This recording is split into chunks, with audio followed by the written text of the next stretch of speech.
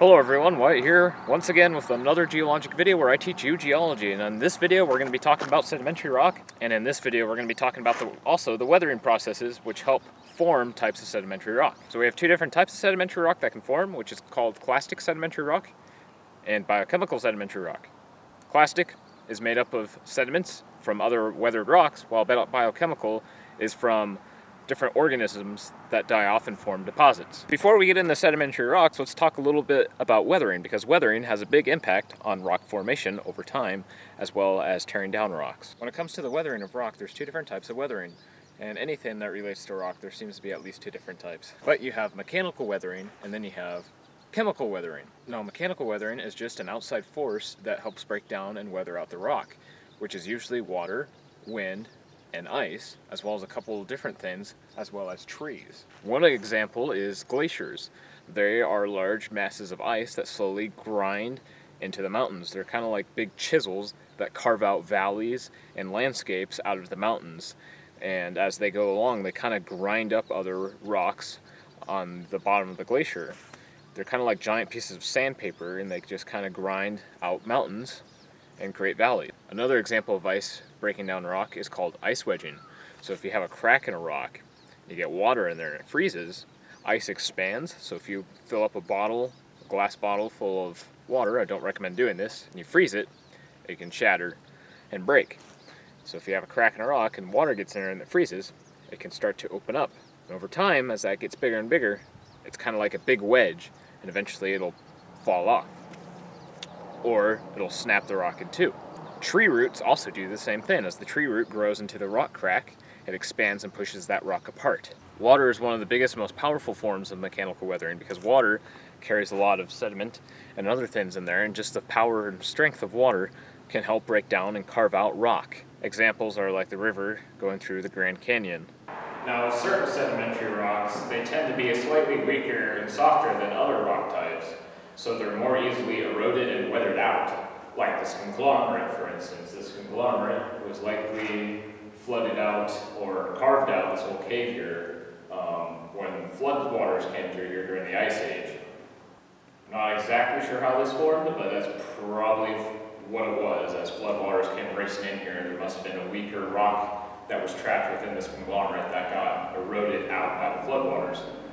You can see there's a fracture behind me, and that happens to be a fault that cuts through here. Just a little fun little thing that's in here. Then you have chemical weathering, which is the chemical breakdown of rock. For example, if you had a piece of steel and you threw it outside and you let it get rained on, over time that steel is going to start rusting.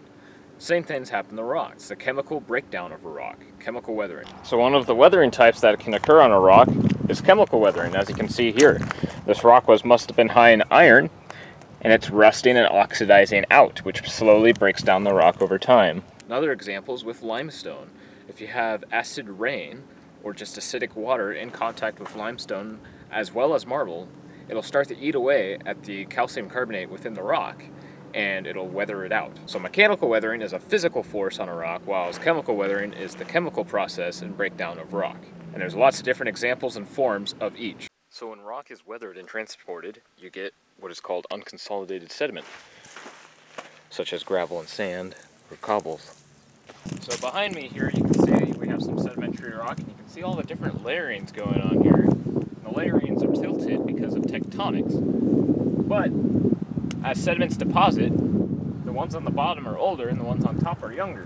So clastic sedimentary rocks are rocks that form from the sediments of other rocks. Now, when looking at sedimentary rocks, clastic sedimentary rocks, they organize them in a couple different ways. So you have poorly sorted sedimentary rock, then you have well-sorted sedimentary rock. As you can see here, here's part of the sediment, and you can see it's a very fine-grained rock. Then you have other rocks like sandstone, which are also well-sorted rocks, because sandstone is mainly made up of sand grains that are all roughly the same size. An example of a poorly sorted rock would be like a conglomerate or a breccia. So there's many different types of sedimentary rock based off of their grain sizes and their textures, and a couple of other reasons as well. You have coarse grained sedimentary rocks like conglomerate, breccia. Then you have kind of medium coarse grained sedimentary rocks like sandstone. Then you have finer grained sedimentary rocks like siltstone, mudstone, claystone, and so on, and of various other different types not mentioned here. So how sedimentary rock forms is when sediment compacts together in a process called lithification.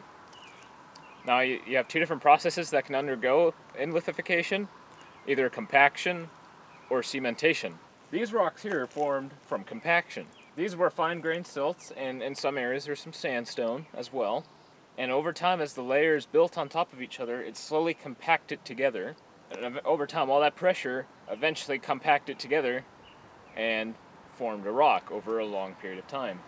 So cementation occurs when you have coarse-grained rock and some smaller fine-grained in between, and you have water in there as well. And water actually is involved in the formation of a lot of different types of sedimentary rock.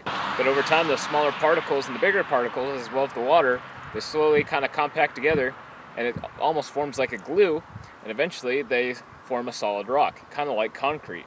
It's conglomerate, as well as breccia, is kind of like nature's concrete in a way, even though breccia and conglomerate form in two different ways. Conglomerate is formed by water, while breccia is usually formed from angular rock falls, landslides, volcanic activity, fault lines, and so on. So unlike this sandstone, which is a well-sorted sedimentary rock, behind me is another example of sedimentary rock. This would be an example of a poorly sorted sedimentary rock because it has fine-grained sediments as well as large cobbles and gravels in it. This is an example of a conglomerate. You can see here you have a cobble that's sticking out of the rock here, and you can see where some larger cobbles had already fallen out of the rock, and you have some smaller gravels intermixed with this. So again, this is an example of a poorly sorted sedimentary rock, and this being conglomerate. Now there's another rock that's similar to conglomerate called breccia. The difference is breccia, the fragments of rock in it are not rounded, they're fragmented. Now conglomerate forms in old riverbeds and streams, and rocks that are in it tumble around, so they become rounded. You can see there's a round cobble in this conglomerate here, so this formed in a river or stream bed a long time ago. As with breccia, the rock fragments are going to be fractured with sharp angles, and breccia usually forms as a result of faulting, landslides, and there's a couple other instances where the rocks break apart and fragment, forming breccia, as conglomerate has round sediment and forms in riverbeds and streams. Now this piece of sandstone, again, is well sorted because all the grains are roughly the same size. You can see it's a nice even texture all around. As with conglomerate, it is poorly sorted because you have fine grain mixed with larger grained rocks, making it poorly sorted. So at one point, these were unconsolidated sediments within a riverbed or a stream, and over time, due to pressure and just time, these sediments began to combine together like concrete in a process called cementation. What this looks like to me is through here you had just regular kind of runoff through the stream, kind of had some sand, and then probably a flood stage up here because you have some larger cobbles, and then it repeats. Then you got more cobble layers. You can see a big stone fell out at one point, then you got a larger sand layer with more cobble on the ceiling. The other type of sedimentary rock is biochemical. Now biochemical is a sedimentary rock that is made up of usually calcium carbonate or silica, and these form from marine life. An example of this is limestone. Now there are actually several different variants of limestone. You have limestone that is made up of shells, then you have more of a finer grain limestone. But limestone is made up of calcium carbonate. There's another example of biochemical rock called chert. Chert is formed from microscopic marine organisms, but instead of making their shells from calcium carbonate, they make their shells from silica. So it creates a layer of chert, usually, which can be in a couple different colors and variants. So here we have an example of two sedimentary rocks. One is clastic and one is biochemical. One being limestone and the other just a regular sedimentary clastic rock of a certain kind. Now it can be hard to tell, so one way to help is to use an acid, because acid will break down limestone. So I have some hydrochloric acid, we'll put a little bit on here. As you can see, it immediately foams up and starts sizzling on the rock. So limestone is a biochemical rock. And this is why limestone is easily eroded by acidic water, which makes cave systems and weathers out the rock over time. Weathering has a big importance on the creation of clastic sedimentary rock as well as soils to make different rocks eventually over time. So this was a video on the weathering and the creation and formation of sedimentary rocks. I hope you found this interesting. If you want to learn more, I'll hopefully have some more links in the description if you're interested in learning more about sedimentary rock. Eventually I'll have more geologic videos where I explain and teach more about geology, so there'll be more coming out in the future. But this will be it for now. I hope you all have a great day, and I'll see you all later. Take care.